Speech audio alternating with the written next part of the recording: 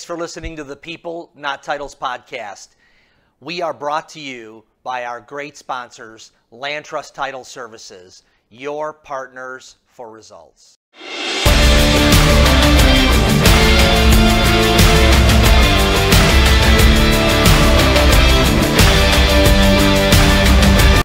Hello, this is Steve Kemp with the People, Not Titles podcast, and I'm here with my good friend and entrepreneur and much more, John Michael McMahon. So, John, thank you for being on the podcast. Yeah, thanks for having me on, I'm excited to talk to you. So, John and I first got into relationship, was it in 2019? 2017. Oh, 2017. Yeah. Okay, great. Time flies when you're having fun. So, John was applying for a mortgage position, and John was also an author, or actually you authored several books first off. That's what I think our first dialogue was, because I was I was writing a book at the time. Right. And so talk a little bit about, John Michael, about your history in the book business. Sure. Yeah. So I got really into entrepreneurship in college, and my first gig. Why? I really liked the idea of freedom, freedom of time and kind of being your own boss. But I was almost a little bit misguided in the first place, a little naive to the reality of how all of that would work. But I was very money driven and very freedom driven when I was in my kind of late teens. Okay, and what do you think instilled that in you? So you went to what was your motivation for going to college? Just like that's something I have to do? Yes, I actually had no motivation for college. It's just what everybody did. I think I would have been better off maybe going to a community college and maybe giving it more of a part-time focus at that point in my life. I just wasn't ready. Where'd you go? Hope College in Michigan. Yep. And, looking back, I would have told my younger self to go full throttle with school. But at that time in my life, it wasn't a priority. So I think I would have been better suited at a community college and did maybe more of a part-time feel and got some credits under my belt. But I was very driven by entrepreneurship at that time. And was there any inspiration that you've seen in life, parents, friends, whatever, that has said, hey, that's, I think, the path for me? Yeah, obviously my mom and Keith are both real estate agents, and they kind of always had a entrepreneur background. So I think that's what exposed me to it. And how long has your mom been a realtor? Edie McMahon. I think a little over 20 years now, maybe even. So you, while you were growing up, you've seen your mom hustle. Right, yeah. And she hustled, and same with Keith. But the thing that I should have done, which they both did, was they had gone to school. My mom went to school for accounting. Keith went to school for business, and they kind of built that foundation before they had launched into entrepreneurship. And I just thought, screw it, I'm going to become an entrepreneur. Right. So I kind of skipped some steps, and I think I was like very naive to the reality of how much it takes to actually be successful in business or as an entrepreneur. So I thought I had all the answers, and then kind of learned the hard way that, this is a lot tougher than just saying you want to do it. Okay. So while people are smoking weed, drinking beer, or just playing video games or whatever in college, you, after class is done, you start exploring what it's like to be an entrepreneur, and you start thinking about what different kind of businesses. So take us through that kind of journey. Sure. So, I was not doing my schoolwork. A lot of the time I was on YouTube looking up ways how to make money. Okay. So my first stint with entrepreneurship was I would go to Goodwill, and I would go through the clothing section and find designer clothes that were, being sold for like $4 or $5 a piece. Then I would go on eBay, turn it around and flip it. And, after all the eBay fees and PayPal fees and shipping fees are done, you make a few bucks here, but I was real excited about that. And I did that for maybe a year or two. Okay, and so for your first year of flipping, instead of flipping houses, you're flipping pants and shirts. Yeah. Your first year of flipping, what was the net income? I made a few I made maybe like $1,400 a month. Okay. Something Wow, like that. that's. Yeah. I mean, people are slinging sub sandwiches or Right. burgers or whatever. For $1,400. I'm shocked. I thought you were gonna say $1,400 a year. Yeah, it was. That's amazing, actually. Yeah, on months where I was really motivated, I was able to do that. But to a college kid, that's a lot of money because you don't have any expenses. And how much time did you spend on that? I was pretty devoted to it. I would say maybe like 20 or 30 hours a week. And was there like a real buzz when you found like a cherry piece article of clothing and were like, oh, I know this is going to be. What's your biggest sale? Like, what was your best find in that? I found a Versace suit once, and I think that sold for maybe a couple hundred. Wow. And how much did you buy it for? Maybe $15 because it was a full suit, and that's a lot for even a Goodwill. Yeah. And then there was another big brand called Robert Graham, and that's kind of what the big dogs would wear, maybe like your retired finance guys and stuff like that. And they kind of have like the paisley and floral designs that kind of let people know you're doing well. So if you found one of those, that was like a home run. And I found a couple of those too. And did you go to the same Goodwills all the time? I would try to switch it up just because if I hit it a few days before, I might have taken up all the good inventory. And, 100 other people were doing it too. So, no kidding. So I would go to like St. Charles, Geneva, Bolingbrook. There's a pretty good area for that. Yes, you're right. I would try to go to wealthier towns like Willowbrook and Naperville and stuff like that. And then when I was in college, I went to a few in Holland, and there wasn't as big of a selection there. But wow, that was my first go at entrepreneur. Good for you. Yeah. Okay. So did you graduate college, John Michael? I'm actually in my senior year right now. I just started last week. Okay. So I'm finishing up my degree. I'll graduate this June. Okay. So so did you just leave Hope College? Like, was it you didn't have much hope anymore? Yeah. For Hope? Yeah. I left halfway through my sophomore year. I think I had flunked a class or two. I just didn't care at this point. I was all in on being an entrepreneur. And what did your parents have to say about that? My mom was pretty supportive, actually. She had a lot of faith in me, and looking back, she was very patient on me. So was my dad too. They were actually both very patient with me, and kind of let me explore that and figure it out on my own. Yeah, they were very gracious with me. Wow, and that's really helpful, right? That's a key thing to know, that while you're trying to find yourself, that they saw some of the earmarks for a successful person as opposed to a failure, flopped out of college type of thing. That wasn't your story that you were telling yourself. Yeah, I think they definitely could have been harsher, but they saw how motivated I was, so I think they thought I had a shot. It wasn't just like, some kid saying I'm going to do this and the parent saying, no, don't try that. They let me kind of spread my wings with that a little bit. Okay, so you get home from college. Are you still doing Goodwill? No. Okay. Then I shift to Amazon Publishing. So the same guys that I would watch on YouTube that got me into flipping clothes on eBay were pushing this business for publishing on Amazon. So Amazon had this program where any regular Joe could publish a book on Amazon on their Kindle catalog. So what I started doing was hiring ghostwriters on freelance websites, and I would say, hey, write a book on this topic. And then I would get a graphic designer to do the cover. And after I had the cover and the content, I would post it onto Amazon. And if I could get some reviews and some clicks, Amazon would start pushing it higher into their ranks. And after about like 6 months, I kind of had a stream of income coming from that. So I shifted from clothing to Amazon Publishing at that point. Okay. Yeah. And let's talk about, how long did you do that, John Michael? It lasted probably 6 years altogether. It was part-time a lot of the time. I was doing jobs at Key Mortgage and jobs at State Farm and stuff like that. Yeah. So it was a very passive income. It was nice. Yeah. But it had some really successful months. Yeah. Let's talk about that. What was what was the greatest success that you had there?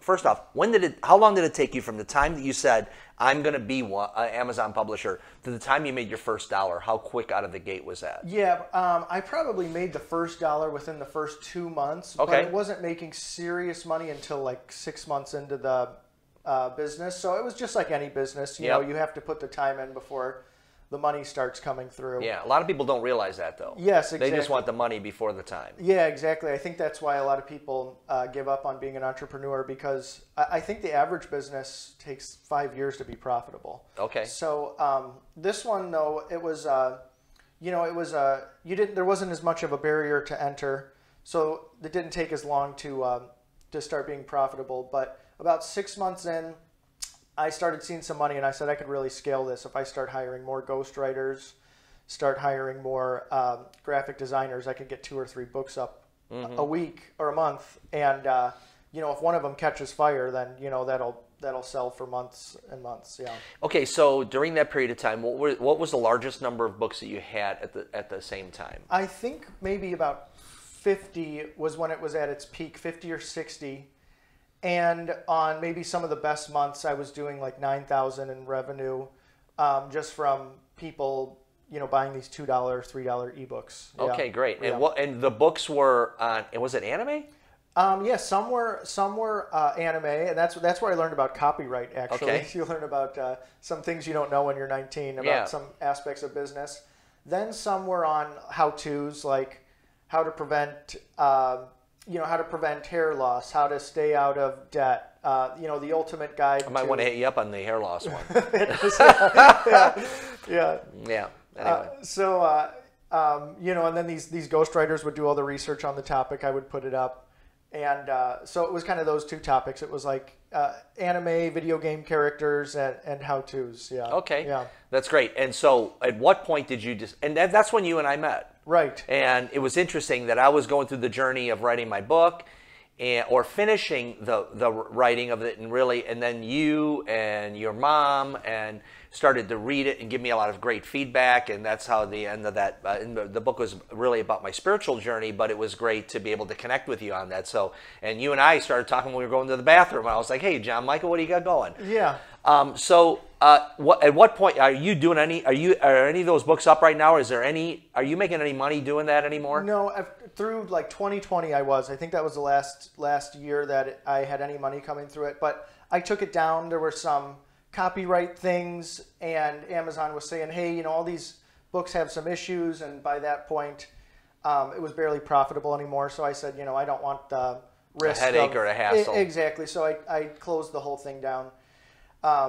But yeah, I had 6 years of revenue, and some months were certainly better than others. But okay, yeah. That's fantastic. Yeah. And you learned a lot, right? You learned a lot about marketing, about managing people, virtual people, and about developing projects, and all these amazing things that So right, yeah. And Steve, I'm gonna turn this off real quick. I have a guy calling me. He's gonna keep interrupting. Oh, okay. So I'm sorry. Sorry to pause that. No, it's all good. So. Okay, yes. I learned a lot about business through this. You learn about forming an LLC. Yep. You learn about copyright issues. You learn about overhead. You learn about accounting. Mm-hmm. And had I considered all those things, I don't know if I would have started. Maybe I would have been more attracted to a 9-to-5 corporate type job. But it was also good in a lot of ways too, because you understand how businesses operate and what it takes to get off the ground. So. So it's not just the Ferrari parked in Greece and you're standing by it with 20 girls around you. Exactly. Yeah, it was a lot less luxurious than that. You work twice as hard to make minimum wage. Yeah.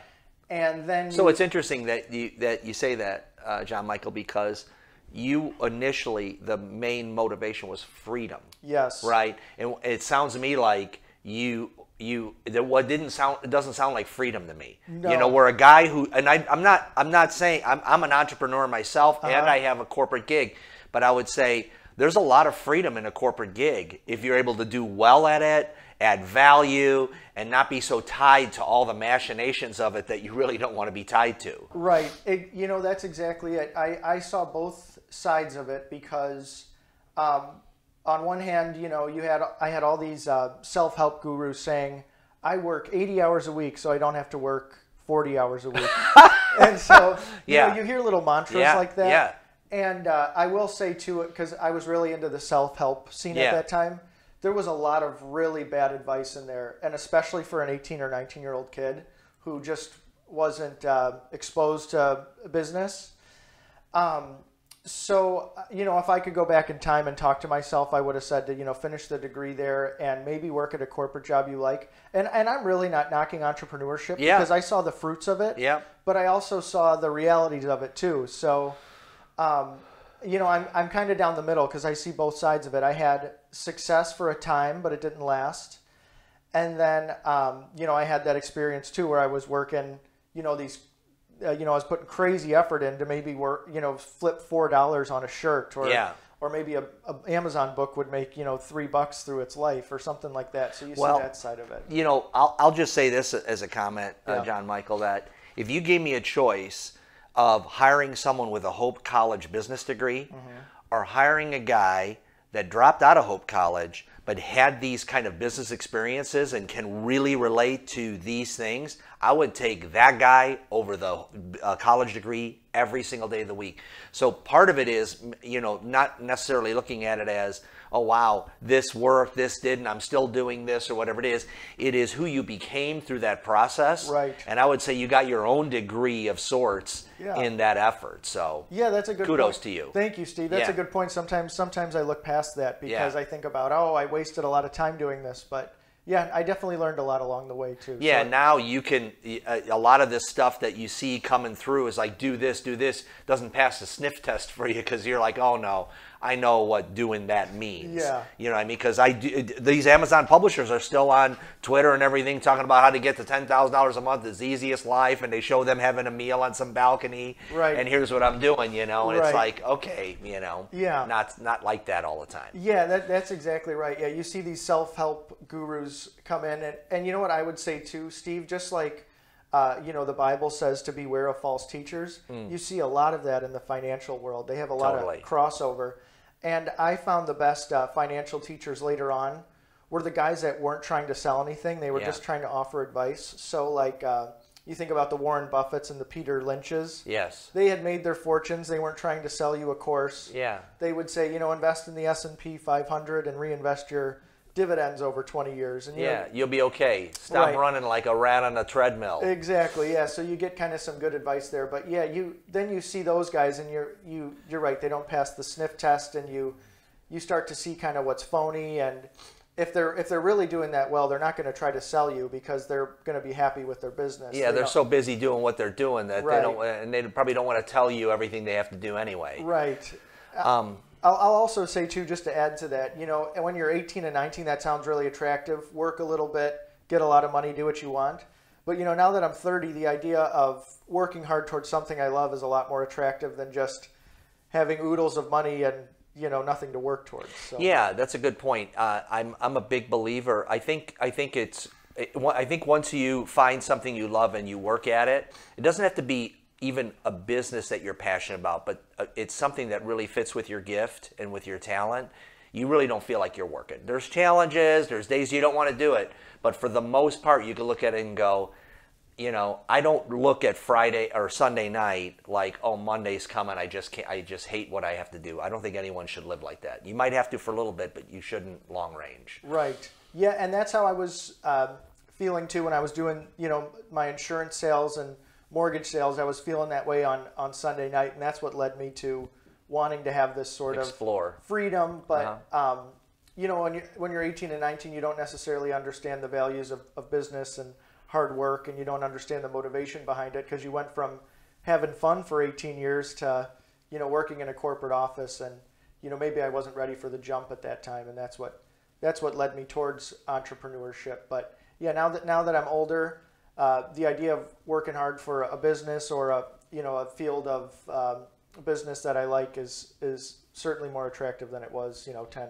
12 years ago. Well, that's great, and I would say just even up to this part of the story, John Michael, where you got $1,400 a month from your clothing flipping, and then you had $8,000 and $9,000 months with Amazon publishing. You have already put yourself in a category of people. Separate yourself from many people on earth. So So congratulations. But then when did you start? What did you move from the publishing to the trick shots? Was that the next thing? Yes, that was the next entrepreneurial. Because that's where journey. you and I you and I were talking and meeting and just having some great conversations during that transition period. So what got you onto the trick shots? So was working the different office jobs, really not happy with it, and there was a group on social media called Dude Perfect. And they were the epitome of what trick shot success looked like. And they were one of the few guys doing it at that point. And I was working these office jobs I didn't like. And I was, maybe 22 at this point. And I was like, man, that is way more fun than what I'm doing right now. I can totally do this. So then I started posting videos to YouTube, not getting any traction at all. So what was your first trick shot? It was like a montage of ping pong trick shots. I was doing it in like my backyard. Okay. And I had filmed it on the front facing camera of an iPhone to put on YouTube. So I had like no equipment, no nothing. Yeah, I had no idea what I was doing. So I remember those first shots, John. I do. Yeah. And I was like, what? Like what? I was like, I had no idea of this trick shot genre even. Yeah. And I remember there was 1 view, 2 views. Yeah. And so anyway, so continue. Yeah, you were there from the beginning. I was there from the beginning. You saw it all unfold. So Yeah. I was getting no traction on YouTube. I'm seeing these Dude Perfect guys, and I'm like, oh, my videos are just as good as theirs. They're making millions. I haven't even made a cent yet. And so I started to realize that I needed to get featured on someone else's YouTube to get exposure, to bring exposure to my channel, because YouTube is so oversaturated with videos. The chances of you breaking through are very small. So a lot of times when people get their career in social media, it's because a bigger content creator featured them on their channel, and then they start to get the ball lightning rolling in a because bottle. of that. So I was having no success, but still very determined, very motivated, knew that I could make this happen if I just captured the audience. So one day I'm on Instagram, and another guy who's in the trick shot field says, hey, me and this other guy who are in the trick shot field are doing a charity golf tournament, and any one of my followers can join us in this charity golf tournament, but the catch is you have to be the highest donator to the charity. So I said, okay, this is my chance. This is my chance to get in. So I said, hey, I'll donate $1,000 to the charity if I can play this golf tournament with you guys.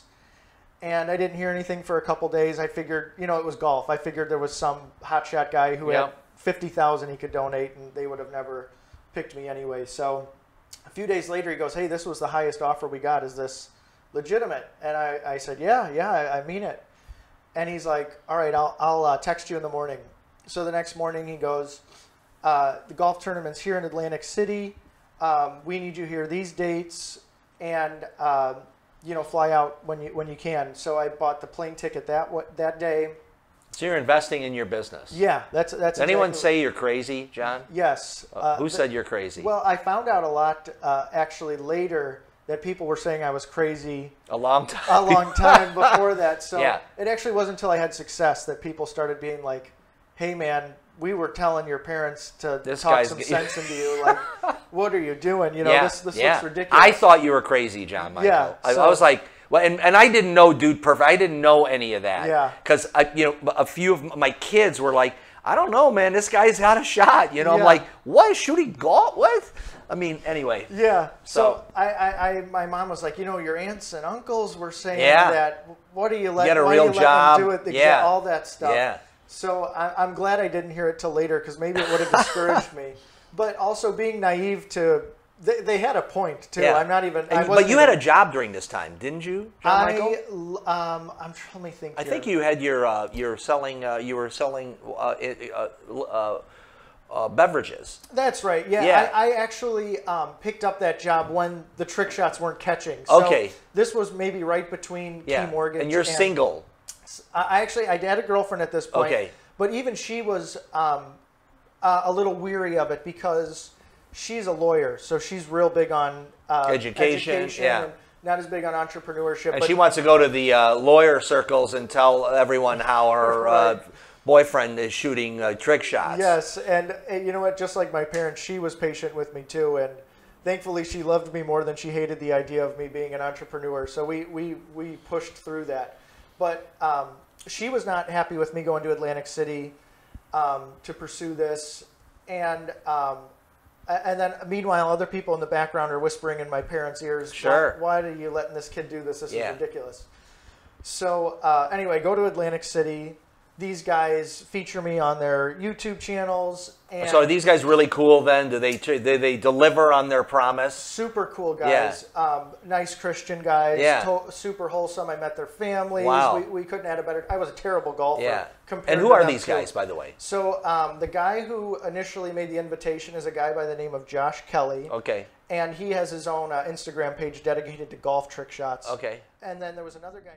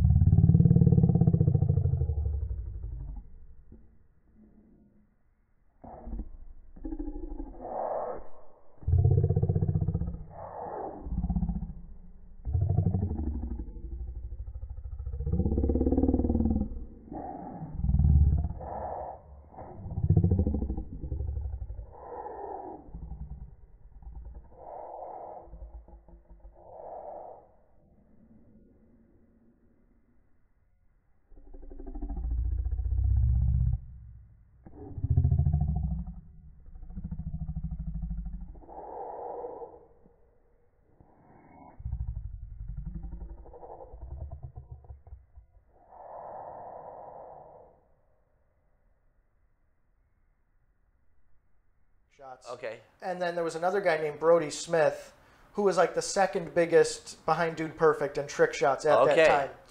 So they post me on their Instagram stories. We're golfing, having a good time at the charity tournament. And I was thinking, man, I got the two of the biggest guys in the game to post me, and I'm still not seeing the results like I thought I would. I thought it would be an immediate, Yes. new 100,000 followers or whatever it was. So I was a little disappointed. And then I get home from the trip, and I check my direct messages, and I see a message from TikTok, which is a company, and they had not taken on at this point, so I didn't think much of it. They're this up-and-coming app trying to get creators and all this stuff. And I'm thinking, okay, I'll just message them back, see what they want, because they had the blue check mark. So Sure. I thought they at least must be legitimate. And they're like, hey, John Michael, we want trick shotters on our platform. Would you please start posting some videos to our thing? And I was still so committed to YouTube at this point that I was like, all right, I'll appease this guy. Yeah. I'll do it. And so I just uploaded one of my trick shots I had already filmed on YouTube to TikTok. And they're like, that's nice, but TikTok is through the phone. We don't want something that was filmed on a camcorder. We want something that was filmed on a cell phone. And I'm like, all right, I'm just going to make this guy happy. I'll try one. So I posted to TikTok. You recorded a new one. Recorded a new one on the phone alone. Okay. Posted it to TikTok. Forget about it. Check the phone maybe later that day, the next day, and it's got 12,000 views. And I'm going, whoa. What? I've been on YouTube for, 6-9 months, and I've got nothing. And then in one day, I get 12,000 views. So I go, okay. And what was the key to that, John Michael? Was it the content? Did they boost you? Yeah, I actually thought my trick shots were pretty good. Okay. And I thought I was worthy of more views than I was getting on YouTube. Okay. And this was perfect because YouTube rewards more long-form videos. Yep. Maybe 10 to 12 minutes. Yep. I was making 15-second trick shots. Yep. So this was like tailor-made. perfect time, right place, right time. Yeah. So that video gets 12,000 views. I go, whoa. I just got thousands of more views than I ever got on YouTube in 6 months of effort with one video. I said, okay, I'm making a new trick shot every day on TikTok, for however long I can do it. And so at this point, how long were you doing trick shots? This was maybe a year or two at this point. Okay. Or 9 months at the least. Did you make any money? No, not a cent. Literally not a cent. Okay, not a cent. And so this is something that, just for those at home that are, keeping score. here you are, you didn't make any money. Yeah. You invested in this event. Yeah. That if you came home and told someone how the event went, I have no new followers, I have no this, I have no that, I've invested this much money, I wasted a lot of time. Right. You know, I met these guys, and even their endorsement of me and exposure of me didn't give me any lift. Yeah. And so it looks like on the surface, fail. Right. But here comes this message now. Yeah. And you're like, you could have just said, screw this message, TikTok, schmickmack, I want to do this. Yeah. But all of a sudden you're like, you know what, let me pivot. Let me do this. Right. So it doesn't always look, success doesn't always come the way we think it's going to come. Yeah. And it doesn't always look so you have to be open to what's happening here. So kudos to you for being like, okay, you know, my original plan was this, but I'm going this. Yes, yeah. Thank you. I was running off pure motivation at that point, so I was able to get through. I do remember, too, my mom, before I left for the trip, said to me, I think God has you where he wants you right now. So I had a lot of comfort in that. That was great. That I remember that really comforted me through the trip, because it was all going downhill. Yeah. No success at all. So, so I get the 12,000 views that night on TikTok. I say, every day I'm making a video. So you double down on until TikTok. I can't double down on TikTok. So I think 8 months straight, I put up a new video every day. So that was maybe like 200 days of filming a new trick shot every day. I gained 300-something thousand followers and change. So maybe like 320,000 followers on TikTok. How quickly? In 8 months. Wow. Yeah, so I gained the So you just see it clicking. Right. And wow. And even then, not a cent. 300,000 followers, not a cent. Finally, Pepsi reaches out for a brand deal, and it still wasn't even all that great. You know, it was certainly not enough to. They want you to work in their cans and stuff in the your thing. They had me do an advertisement for Mountain Dew, so it was a one video, one thing. Okay. So at this point, I'm saying, man, I've got 300,000 followers every day for 8 months, and I've gotten one paycheck, and it wasn't, even enough to cover the mortgage or anything like that. Yeah. So that's when I got into beverage sales. I said, okay, this isn't working. I gave it my best. Yeah. I got 300,000 followers. I got one brand deal in 8 months. It's not enough. So I kind of forgot about trick shots for maybe a year. So then didn't do a trick shot? I did. I kept maybe the pages up. Maybe I'd put something up every month or something like that. But you had a full-time job. You had to focus on that. You were doing it. All exactly. That. Okay. So then one day I'm at work and TikTok sends me a message. They said, "Hey John, your account has this many followers. You've gotten this many views in the last month." The page was still bringing in web traffic. Mm-hmm. We're going to put you in our partner paid program. So we're going to pay you based on how many views you get. I was like, finally, this is what I was waiting for the whole time. This is what I was trying to do on YouTube all that time. So TikTok puts me in their program. I'm back in every day. And so you're working your job and you're doing trick shots now. Yes, I was. There was some nights I forgot to eat dinner. I was so. And so how long? So typical average trick shot. I know people love to hear how long these take, but average trick shot. This is not like make a shot and go back. It's like some of them take hours and hours. I mean, the way I see the elaborate shots. Right. Yeah. So I would work an 8-hour day at the beverage sales and maybe film 4 hours at night when I got home. So. And you have a girlfriend. You have all this different stuff. And we're engaged at this. Okay, we're engaged. Or close to it. Yeah, we're just about getting engaged at this point. So, but I had the beverage sales. I was able to support the life we were trying to build and all that.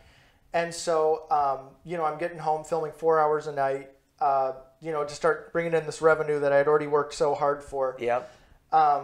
And so that's, bringing in a little bit of money. It's kind of more like a side gig at that point. Maybe some pocket change. And what's, John Michael, at this point, what's driving you? The potential of what it could be. Okay. Because I said, I put a year or two into this, 8 months on TikTok alone where I filmed every day. Finally, they're going to reward me for those efforts. I need to double down on this and see how high I can take this thing. Yep. And that message from TikTok saying, hey, we're going to pay you for your views was the start of the next 4 years, which were just incredible. So TikTok starts paying these creators. TikTok is just blowing up at this point. I mean, they're compounding. So you catch the TikTok wave. I caught a wave. which led to even bigger waves after that. So Yeah. their TikTok's compounding at this point. Facebook, Instagram, Snapchat, YouTube are starting to say, oh man, this TikTok's kicking our butt. We Right. need to do something. we need to do something Yeah. about it. So at this point, a couple other people had gotten into the trick shot game like I had been doing, and we formed a little group chat. It was like me and 2 other guys. And one of the guys goes, hey guys, Snapchat has a new incentive where they're paying out $1 million a day for TikTok type videos. And they're going to be paying out creators who grab the biggest market share for the day, their half of that pie, whatever it is. Wow. So $1 million a day. So I'm posting on TikTok every day, posting on Snapchat every day. The same videos. Yeah, same videos. Okay. And in their original format, so to all these different platforms.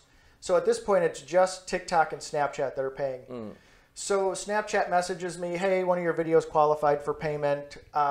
We're going to get back to you in a few weeks, let you know what that amount is. So, okay, didn't think much of it. Sounds good. Maybe yeah. it's 40 cents. Yeah. I don't know. Yeah. So, and at this point, what are you making from TikTok? maybe a few thousand I had made in a few months. So Okay. maybe like 1,000 a month. Okay. Maybe even 500, somewhere in that range. But that still feels good, right? Yeah. From nothing to Right. it's like, hey, Yeah. Right. Yeah. Yeah. This is worth something. Yeah, So, worth something. I've got the job. build a and then little I've bit got- of annuity. Right. Yeah. Yeah. Exactly. Yeah. I could take. We could go to maybe some nice dinners with the Yeah. money, something like Yeah. that. So that was cool. Maybe on pace to make like $12,000 that year, maybe from TikTok revenue. Nothing special. So. So Snapchat, messages me, hey, you're due. You earned a paycheck from us, whatever. Finally, a message comes through. Hey, congratulations, you qualified for payment this day. You're entitled to $159,000. And so I go, oh, okay, they made an accounting error. Yeah. This is. They mean $15.90. Exactly. They mean $159. Right. They mean something like that. Somebody missed a decimal, Yeah, is what I yeah, thought. So yeah. I didn't even get excited. I was like, well, who's going to Whatever. pay me Yeah. $159,000? Yeah. So one of the buddies I had started the group chat with goes, John, did you get the message from Snapchat today? I go, yeah. Yeah, did you? He goes, yeah, I got it. He goes, what was your amount? I said, $159,000. He goes, dude.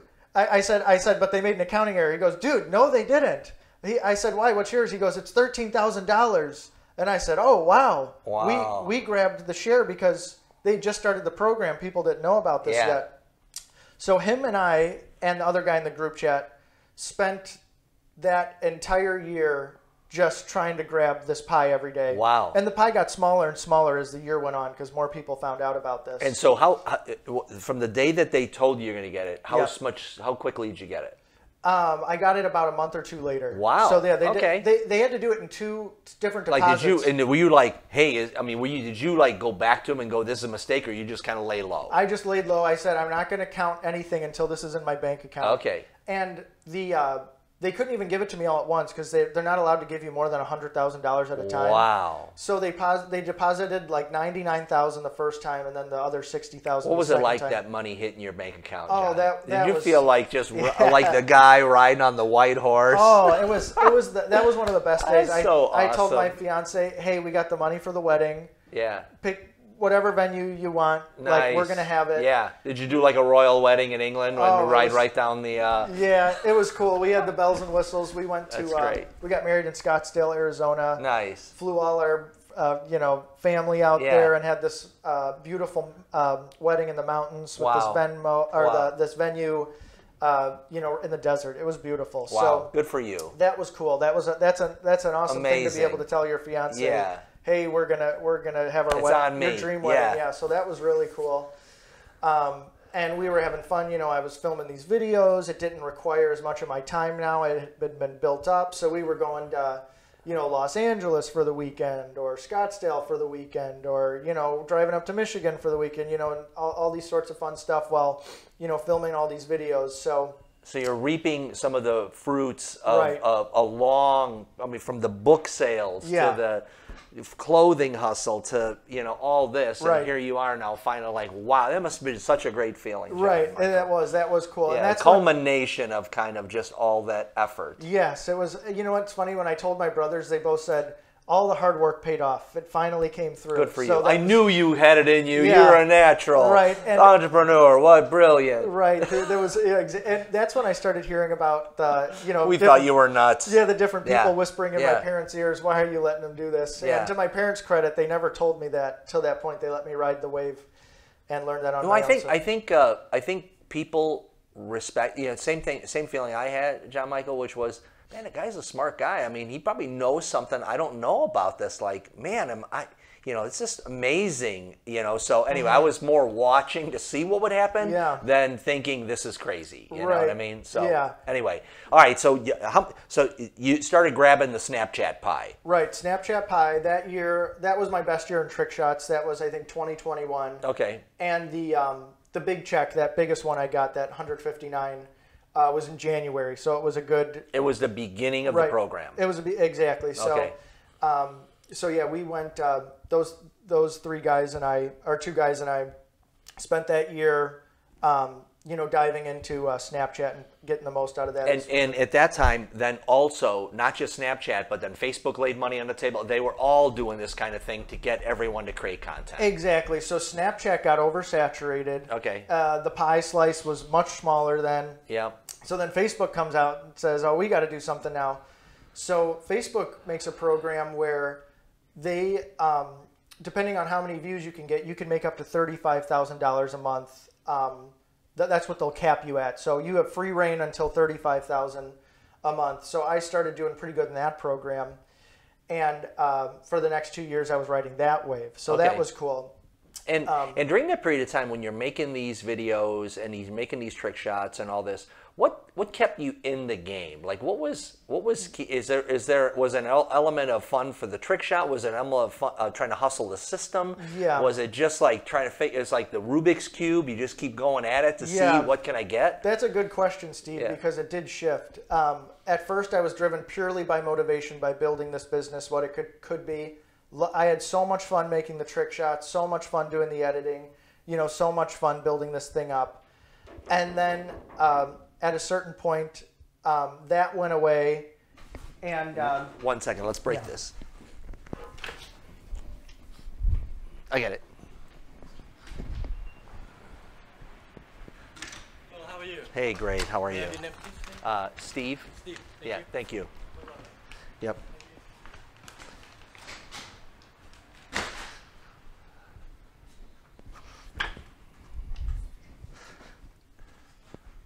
Okay, picking it up, I had so much fun. Yeah, so I had a lot of fun making the videos in the first place and building the business. That part of the motivation went away. I became purely motivated by the financial reward. So filming the trick shots became a task. At this point, I'm in my mid-20s, so now trick shots aren't as cool as they were when I was 22. Mm-hmm. And they started to become repetitive, right? Yeah, you're trying to figure out what do I do? Right. Then it became figuring about, okay, what video is going to get this app to push me out to more people? What kind of video do I have to do to get into the algorithm and that sort of stuff? And my wife and I were, relying on this money, so it wasn't like I was going to try to do anything else at that point or start a new career. So I was just pretty much towards the later years doing it for financial reward. The love of the trick shots had kind of dwindled after, I had matured a little bit. Okay. And, I'd started to get into my mid and late 20s at that point. So, yeah, there was a definite shift in motivation. It became all about the money rather than about the enjoyment of building a business and filming the trick shots themselves, yeah. Okay, and so then at what point did you say, I'm not going to do this. I'm not going to do this full time? Yeah, well, my wife went to law school during this period. Okay. And a few other things happened, but I started really developing an interest in law. And meanwhile, I think the apps started to realize that they could pay the creators a lot less. The dust had kind of settled from TikTok's rise. TikTok found their place, Facebook found their place, Snapchat found their place. So they realized they didn't have to pay guys like me $30,000 a month anymore. They got their market. Right, exactly. So, there's such a desire for people to be content creators that they could pay a lot of these guys pennies, and those guys would be fine with it because the fame of being on social media was enough motivation for them. So the paychecks really started to dwindle. you know, even today it's still a part-time job. I still have it and all that sort of stuff. But while that was all happening, I started to feel like law was real. I really wanted to be. That was more stimulating to me at that point. That was a new endeavor to work towards.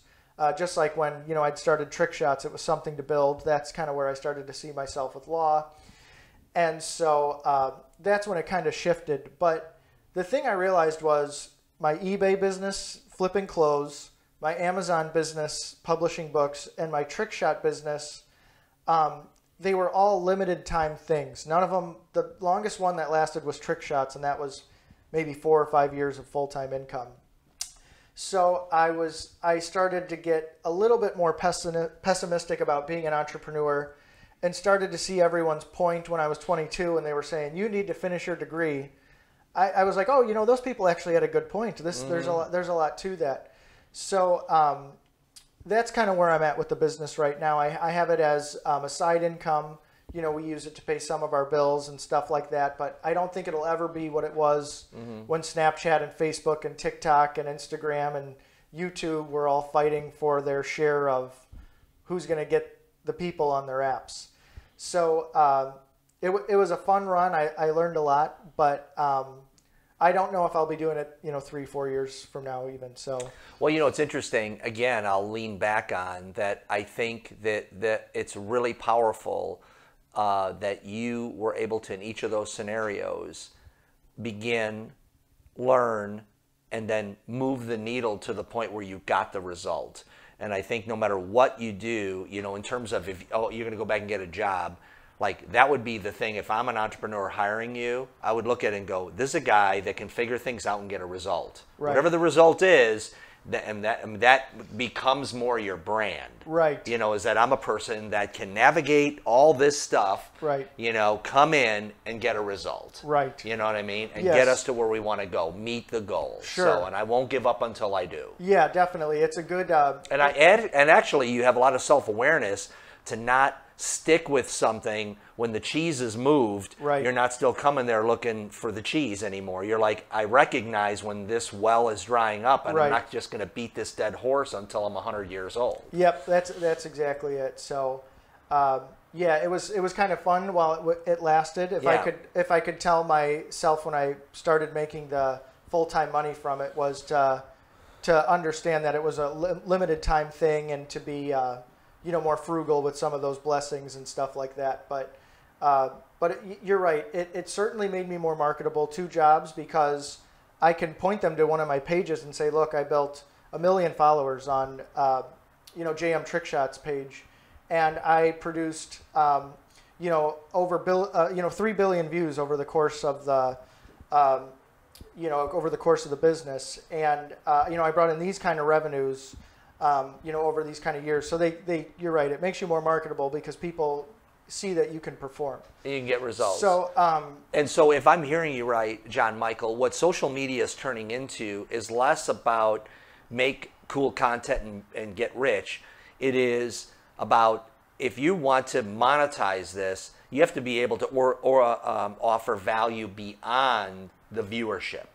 You know, so in other words, there's some kind of skill, some way that you need to parlay your views into something that's going to be, you know, the entrepreneurial is maybe the next step or the next layer Right. of exposure on social media. right, yeah, where I think it'll be going. I mean, I think these social media businesses are going to keep growing. If you look at Google and Facebook and you know, YouTube, and you look at their revenues over the years, they just compound and double every 3-4 years. So I think social media is going to get more popular, and maybe some more opportunities will arise because of that. But you know, I think you're going to see more people trying to become content creators. I think the content will get better because people are going to have to be more innovative. But at least for me personally, I don't see it as something I want to do in the long run. Yeah. You know, I think it's in, you know, Steve, the 1 Thessalonians, where Paul writes to live a quiet life kind of a thing. Mm-hmm. That's become so much more attractive to me as I've become older. Oh, that's cool. And so, but I think social media is going to keep getting bigger. I don't know if the paychecks for creators will be. I will say, I think for people that are online personalities, that money will always be there because brands will always need them and their followers will always be devoted to them. For me, I was remembered for the shots I did, not the personality that I put out there. So I find actors, people that do skits and stuff like that, they do pretty well because brands want to advertise through them. Yeah. And their followers are devoted to them because they fall in love with their personality. When I show somebody my page, they never recognize me. They'll say, oh, I've seen one of your shots before or something like that. So your followers aren't as loyal when you're a trick shot guy. But when you're an online personality, they're more loyal. So I don't want to discourage people saying that there's no opportunity in social media, because if that's what you want to do, you should go for it. Yeah. But that's where I see it headed, is that the people that will be able to make a full-time living from it are the personalities rather than the for the guys like me who were remembered for what they did, but not by their personality. Yeah. Okay, I like that. Yeah. Good insights. So now, looking forward, you have your you're going to finish up your degree at Colorado State University, and you'll have that wrapped up by the end of the year. Right. And you're also looking to get your law degree. That's right. Yeah. That's so really exciting. It is. Yeah. I'm currently studying for the LSAT. So I take that in November, and that's been taking up a lot of my time. That's like the ACT for college. That's what the LSAT is to law school. So you want a good score on that. That determines your scholarships and what schools you get into and all that sort of stuff. So that's where my attention's been. That's where my motivation's been. It's going to be an investment because it takes 3 to 4 years to even get through law school. But I'm looking at the long run here. That was something I learned from my businesses. You know, I built all these short run type businesses, but with going into the legal field, you're really building something for 20, 30, 40 years. So that's where my motivation is right now. Yeah. So John Michael, I think I want to applaud you for, number one, accomplishing so much to the point that you're 30. So bravo. And I would say that I see a pattern of that you have a passion, you really go all in, but when you see that passion wane for whatever reasons, you have the awareness then to pivot. So what is that? So what's your process for that? Yeah, I think that's just reacting to life more so. So, okay. For the trick shots, for example, when I was 22, it seemed like the coolest job in the world. Now that I'm a dad, you know, I want to be a good example to my daughters, and, you know, I want them to see me, you know, get my degree and, you know, further my education and, you know, get into a respectable field and see their dad, you know, go off to work every day rather than, you know, throwing ping pong balls around the family room and stuff like that. So, so that's just kind of the circumstances of life leading you to different paths. Okay, great. So, you know, maybe in wrapping this up, and then we're going to do, we'll record just miniature little trick shot. Yeah. Goals. Are you like a formal goal setter, writing them down actually? Yeah, I'm. I don't know if I go as far as writing them down, but I certainly have what I want to do in mind. You know, I'm not as money driven as I was when I was in my 20s. Obviously, you need it to support a family, but that's not my goal. Before it was to, you know, get rich and do whatever I wanted with my time, but now it's to build a career and provide for my family and do something that I like. And sorry, I'm losing my train of no problem. thought here. But what was your question goals. again, Steve? We're talking about yes. goals, yeah. So I have what I want to do in mind.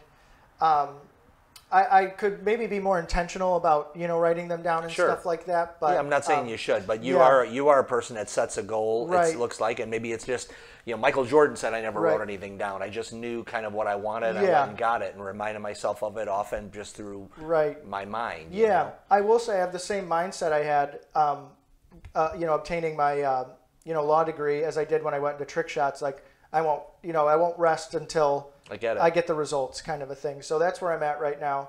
Very excited, you know, anxious about, you know, getting that done.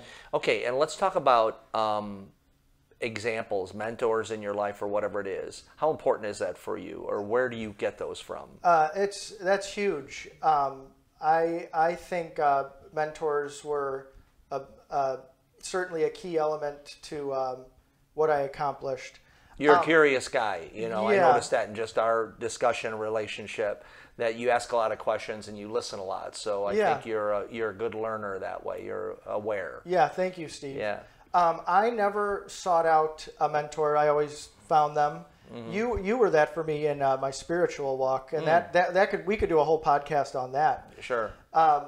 But I will say the mentors that were most beneficial to me were also the ones that were most patient with me.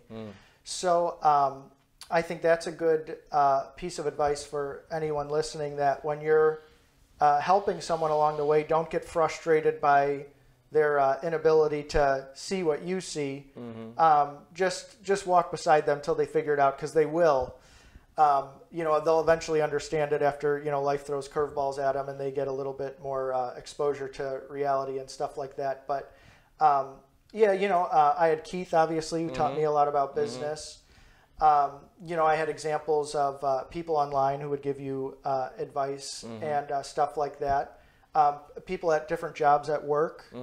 For example, I had a regional manager at my beverage sales job, and he gave me one of the greatest pieces of advice I ever had. He said, the best thing you can be in any situation is prepared. And so that's a motto I always stick with. Whatever I go into, be prepared. Don't show up without a plan. So that's great. I love that. Yeah. So mentors were definitely a factor in it. Yeah. Well, all right, John Michael, we can go on, and maybe we will have a spiritual podcast, but I will say that now your status is you're married, right? And you have a daughter. Yep. And then you have another daughter on the way? That's right. Yeah, yes. And that's really exciting. Yes, yeah. It is. Yeah, thank you. Yeah. And what's that like being a dad? It's the best experience I've ever had. Everyone tells you you don't know how much you'll love your child till you meet them, and that's so true. Just when she wakes up in her crib in the morning and says "Dada," that's like the best part of my day. So that's really fun. Love being a dad. It really makes you mature in a lot of ways, because you realize you have to be an example to someone. You're responsible for someone. You're responsible for providing the necessities they need, whether through education and food and a house and all that stuff. So it makes you grow up quite a bit, and it's the most joyful experience I've had in 30 years. That's for sure. And let's just talk just for a minute as we close, John Michael, about your faith. What was the shift for you? What was the open? Would you say it was just timing, or would you say something else? That was John 3:3, when Jesus said, "Verily, verily, I say unto thee, except a man is born again, he cannot see the kingdom of God." So people always say, like, when did you decide to become religious? And I was like, it wasn't me. I didn't choose anything. God chose me. Yeah. So it was March 10th, 2019. God gave me his Holy Spirit. That's what it was. Yeah. So always understood the Father and the Son, of the Trinity, but never understood the Holy Spirit. And knew the stories. Right. Knew the stories. New Christians. Yeah, exactly. Yeah. When I was in, going to youth groups and stuff like that, you would hear the story of Jesus being crucified, and they'd say, "Oh, well, he died for you," and it's like, "Oh, well, I didn't ask him to." Right. I don't really get it. Nice of him. Right. But, yeah. So, but then when you're born again of the Holy Spirit, you understand how desperately you need your Savior, and then how much you depend on Him. So. That was being reborn, born again. That was all the work of the Holy Spirit. It wasn't me at all. I can't take any credit for becoming a disciple of the Lord Jesus. I give all the credit to Him, because it's like Psalm 103 says, the Lord is patient and slow to anger. That's how He's been with me, because I've made a million mistakes even after I've become a Christian. Yeah. And He still wants me. So, but yeah, the answer to that question is, when it all changed for me was when God revealed Himself to me. Wow. Yes. I liken it to, you can put light bulbs in a room or in a box together and rub them all together and all that, but they're never going to light up. But as soon as you screw it in, it lights up. And it's almost like when the connection is made, you shine. And when the connection is not made, you had all the potential for shining, but never did, and there's a mystery to it and a curiosity, and sometimes we take credit for it. And I think on the other side, we'll realize probably how it all really works, right. because of the mystery of it, and because you probably heard a lot more logical explanations of it before March of 2019, right. and never grabbed onto it. So it isn't an intellectual thing; it is a total connection. The same thing happened with me, where one day, something just clicked on. It was like it was impossible to shut it down. Right. You know what I mean? As opposed to, I believe this because I heard the intellectual argument, and then all of a sudden it's like, then I hear a better argument and I'm over here and I hit a right. No, you just keep shining because you make the connection. And it's not to say there's not a depth in your relationship with God that has you seeing him differently as you walk closer and closer with him, because I think that that's absolutely true. And so in some ways I hold on to all of my beliefs loosely, giving God enough room to expand my knowledge of him, Yeah. So that's a good point. Yeah, my own stubbornness on things has definitely gotten in my way. So that's a good attitude to be open to it. So anyway, it says there's a saying that says everything in the Bible is true, but not all truth is in the Bible. So in other words, I want to leave God room to reveal new truths and new layers of truth. So anyway, John Michael, it's been a pleasure. I want to thank you for sharing time. I think that anyone who is any person who has thought about beginning a business or interested in social media or interested in the process of success has heard a lot, if they would listen closely, a lot of great nuggets of how intentionality and stick-to-itiveness and perseverance and pivoting and constant failure. Thomas Edison said, I figured out 10,000 ways that it didn't work, and then the 10,001 it did work, right. and a light bulb turned on. So I think that you went through that process scores of time here with all of your online marketing. So kudos to you. Thank you, Steve. Yeah, definitely consistency. I would leave as parting advice. We talked about this the other day. Bruce Lee said, I don't fear the man who practices 10,000 kicks in a day. I fear the man who practices one kick for 10,000 days. Ooh. So consistency was the pillar of the success for trick shots, and consistency compounds. So awesome. Stay consistent. If you're looking to be an entrepreneur, don't give up. Even on the tough days, that's when it counts the most. Yeah, and John Michael, I know I asked you about this before, but I think you have a lot to share people who want to build their social media presence. Yeah. And so that might be something that we'll talk about down the road. Yeah, definitely considered coaching. Yeah, if someone wants to get into social media, I could definitely give them a lot of advice. That's for sure. Great. Yeah. Okay. Signing off, people not titles. Stay tuned for the trick shot that we're going to have, and then we'll see you soon. Bye. Thank you.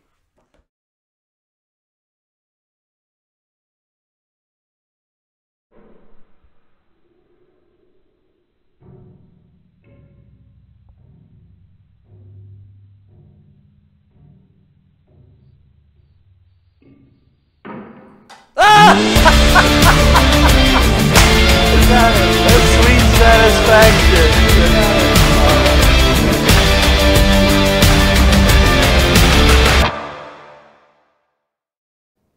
Hey, thanks for listening to the People Not Titles podcast. We are proudly sponsored by Land Trust Title Services. If you enjoyed the podcast, please hit the like button, please subscribe, and we'd love it if you'd share our podcast with your friends. Thanks a lot.